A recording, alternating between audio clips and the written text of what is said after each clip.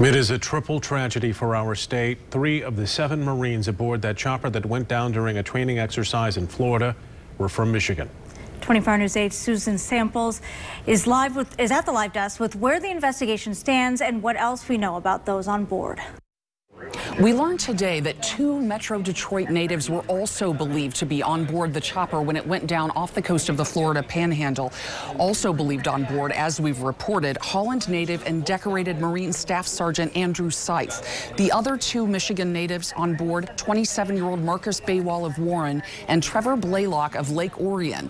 In fact, while the Department of Defense confirmed Baywall and Blaylock's deaths to their families, it has not yet done so with Seif's family. According to military members camped outside the family's home, Seif's status is still unknown. Meanwhile, in Florida today, at this point, we are not hopeful for survivors, and we are transitioning our search and rescue operation to a recovery.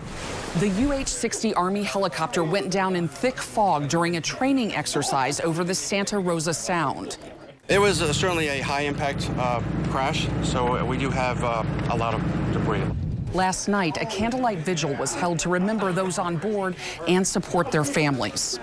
It just brings this community closer together to make sure that we all know that even though some people are gone, that we're all there for each other. As we told you yesterday, Sergeant Seif was named 2013 Marine of the Year and was awarded the prestigious Silver Star just last week. Back to you.